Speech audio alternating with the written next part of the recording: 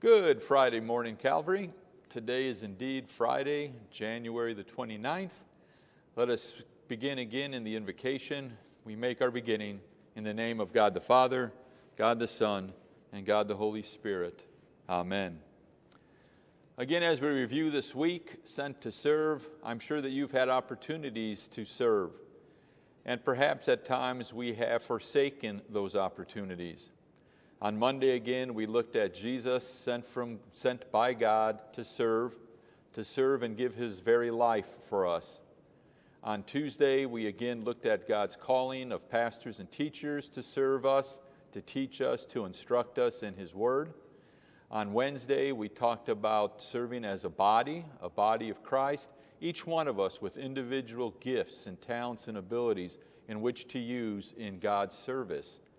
Yesterday, on Thursday, we talked about serving within our homes and within the community as living witnesses and the testimony of our love of God to serve others. And today we're going to broaden that to the ends of the earth, to the world. Our theme verse for today is a familiar parable that Jesus taught, the Good Samaritan. We will start with the Samaritan's response to serve.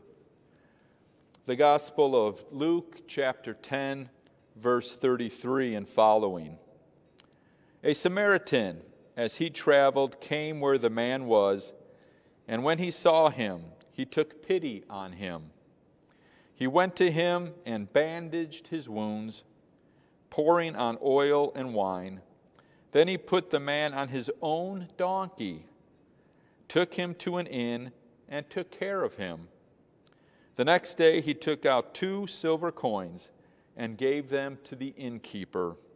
"Look after him," he said, "and when I return, I will reimburse you for any extra expense you may have." Which one of these 3 do you think was a neighbor to the man who fell into the hand of robbers? Jesus asked. The expert in the law replied, "The one who had mercy on him."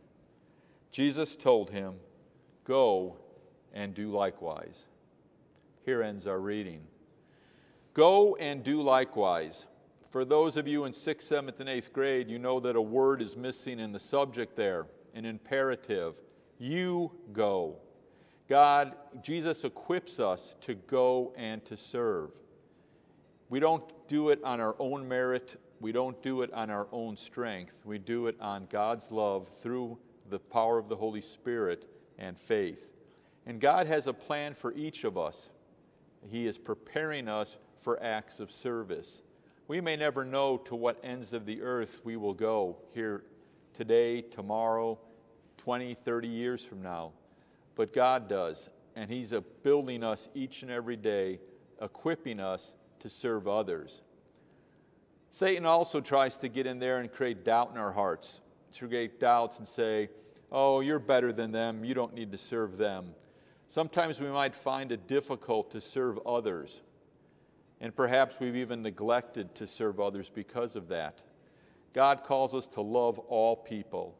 The Samaritan loved the man who was beaten. He cared for him, and he provided for his needs. In the same way as God provides for us through his love by sending Jesus on the cross, we are to share that message of hope, of peace and love and joy with those that we meet. And we can do that through service. This week we raised money for Camp Lakeview to build a cabin. We thank the Lord for those that provided and gave for that to be accomplished. We ask the Lord to continue to work in each of us the joy of service as we put Jesus first in our life, others, and then ourselves. We rejoice in the fact that this Lutheran Schools Week has given us an opportunity to celebrate and to share that love one with another. We pray. Jesus, may we always honor and serve you as our King. Thank you for making us part of your kingdom forever by being the King who came to die on the cross. Amen. Have a great day.